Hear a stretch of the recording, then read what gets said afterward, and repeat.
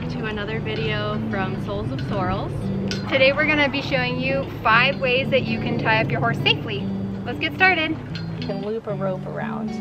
So you basically just put it over, twist twice, and then you take your loose end, go up through the top loop and down through the bottom loop and pull tight. And then you can pull their end, they can't go anywhere.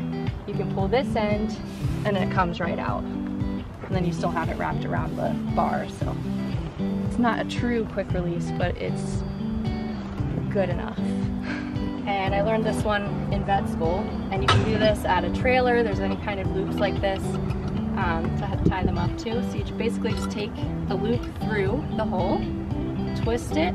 You only have to do 1 twist, you could do 2, just doesn't really make a difference.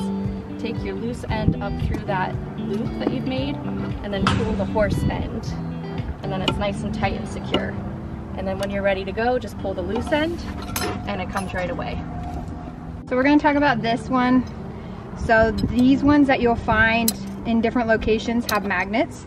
It's a safety one. Basically, you put it in through the back. So if you don't see the magnet, you make a big U, put it through and pull it down.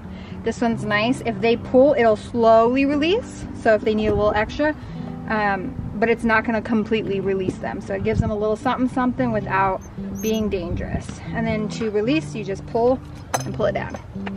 So this is going to be our loop. We have a couple different versions, but we're going to go for this guy. Bill, you're just going to stop there? Thank you.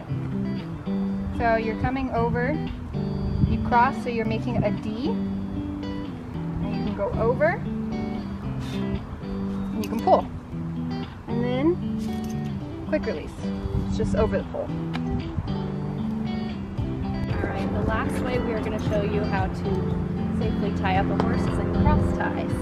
So they should wear a normal halter with these buckles on the sides, and you basically have either a snap or some kind of hook end on the cross tie. Loop this through the hook on their halter, you pull down on this little tab, and that snaps it in place. And then you have to do one on both sides. And now she's nice and secure, and I can take her lead rope off. She's not going anywhere. That's all you need. Okay. Stop it. Should I talk first, or are you talking first? I don't mind. What part do you want? Oh my god, her face. And it's recording. So are you. Right in the shot, buddy. That's where I'm supposed to be.